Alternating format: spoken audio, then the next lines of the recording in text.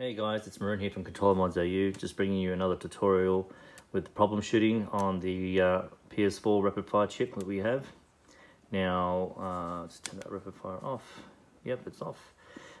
Just quickly, briefly just give a description what the controller's got the features on. Just got the nice Neo Novel shell at the front. It's a bit of a gloss feeling. Just chose the purple D-pad and yellow option buttons. Got our logo in the front here. And on the back, we've got the Pro Grip yellow splatter with the Action Pro buttons on the back. And we also have the rapid fire, you can just see it right there, chip mod button. Now, just giving you guys a bit of a rundown. I'll just turn off the flash so we can see the screen here. If I can get the screen light to come off. And I've got my light in the background there. Anyway, I don't think it's going to bother us too much because we're going to be talking about the controller more. Yeah, look guys, when you get this controller and you get the rapid fire chip, there's a 10-page manual you'll get. I highly recommend you guys to read it and understand how the chip works. I have another tutorial on the Xbox One S as well, and it's same instructions apply to the PS4, just different ways of getting into the program mode situation and to do your resetting and all that sort of stuff. So, but they're very similar in options as well. So what I'm trying to say, for example, a lot of guys are getting these chips and girls having trouble.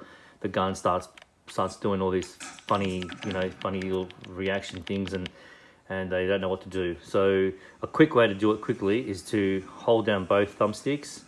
So hold them both down and just tap. And you see that little red flashing light? That's automatically shows, it just deletes what you had already put on the mode. All right. You got 10 modes. You got jump shot, drop shot. You got sniper breathe. You got rapid fire. You got akimbo. You got all these other things you can put in there. Sorry. But you can only put so many at a time. You know what I mean? You can put 3 on and so forth, but the best, obviously, just keep it simple. Don't go too complicated with the chip because the chip can only take so much of modes that can go in on the chip at a time. It does not work on, say, for example, if you we've got a pistol now, and I think this is a fire bursting. So I'll put the rapid fire on. You can see the little flashing green light there. Now, if I just tap, you can see how that just sprays. So if I have to take off rapid fire, which I can just take it off, you can see there's no more flashing light there.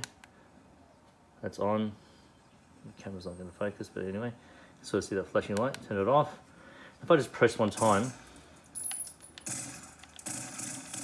it's not bad, you know what I mean? But when you've got the rapid fire chip put on and you aim, and just helps you aim as well. You can link back and forth and all that sort of stuff.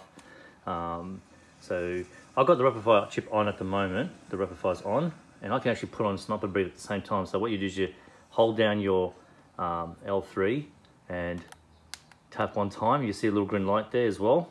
And now when I aim in, it's locked in. I can keep my finger there until then he's taking his breath, because you can't even hold your breath for a certain amount of time. So this helps get on your target straight away. As soon as you aim on, he's on there, you know what I mean? He's got to just do little micro movements to get that aim and so forth. So that's a little benefit to the game. Helps you out, So when you come into a situation like a problem like we're having with people saying that the thing's doing all these funny, doing all these spasms and stuff like that, what you do is you hold down all 4 of your triggers. So your bumpers and your triggers. You hold all 4 at the same time. So you just hold all 4 down at the same time, and you'll see that light come up. It's like a little pink light comes up on that little center where your rapid fire flickers. So when you're not there, all you need to do is hold down both thumbsticks. Very simple. Hold down both thumbsticks, and you'll see that little red light will do a red, blue, green flashing light. There we go. Let's do it now. Red, doing a blue, and then there's a green. That's it. And now we're back You don't have to hit touchpad, you don't have to hit touch up and all that sort of stuff. It's done it already. So now if I just hit my rapid fire, you can see the rapid fire is going, and it's much slower. The flashing light's much slower because it's on mode 1 again. We reset the whole chip to back to factory mode. So to turn that button on, to make your fire shots faster, is just hold the button on the back, just that mod button. Just hold it down, and you'll look at your LED touchpad. It flicked 2 lights there. That's in mode 2. Hold it down again. Take your finger off when it flashes. To take your finger off, it's on 3, and we want it on 4. 1, 2, 3, 4. There you go. Now if I hit the button, the light flashes even faster, showing that you are in a faster shooting mode. I wouldn't suggest going any higher than 3 and 4. You can leave it on 1, you can leave it on 2, but I wouldn't go any past level 4. The gun just starts shooting real slow. All right, so let's go into a where are we? Assault rifle somewhere. Here we go. Now I think I have to kill myself somehow. Yep, I've got C4 here. All right. Okay, so now we're in rapid fire mode. The rapid fire is actually flashing here. You can see it's just flashing. And if I go shoot, it's not bad. You can see how it's shooting slower. Then I would take off the rapid fire, which I've taken it off. I don't see no flashing light, and it shoots obviously more faster. That chip is designed to shoot for weapons that are semi-automatic, not full automatic. So pistols, shotguns, semi-automatic rifles, and all that sort of stuff. This chip is perfect for it. It is not meant for SMGs and assault rifles. Okay, so just putting that out there before you guys think about buying this chip. It's not going to make your machine gun shoot faster than it's already shooting, because that's how the game is designed. Okay, so keep that in mind. When you do purchase this chip, it's not for machine guns and not for assault rifles. It's for weapons that are semi-automatic weapons.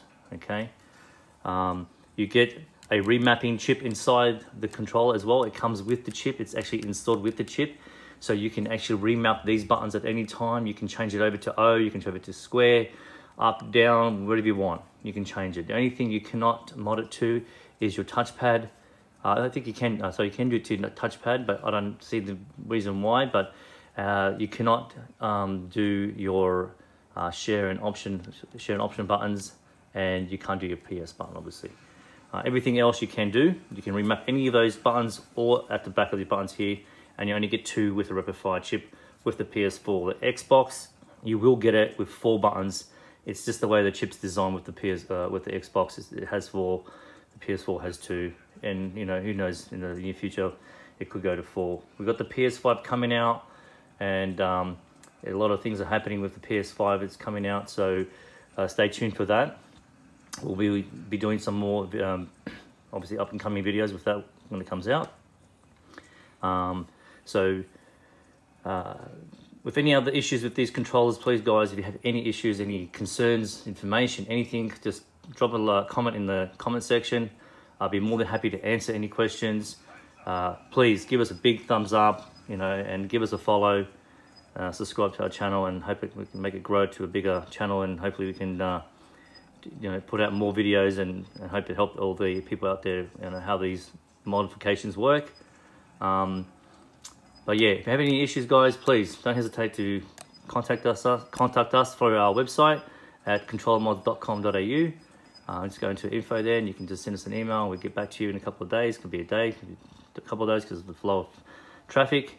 But I hope you like the video, guys. Take care, be safe out there, and we'll see you guys on the next one. Take care.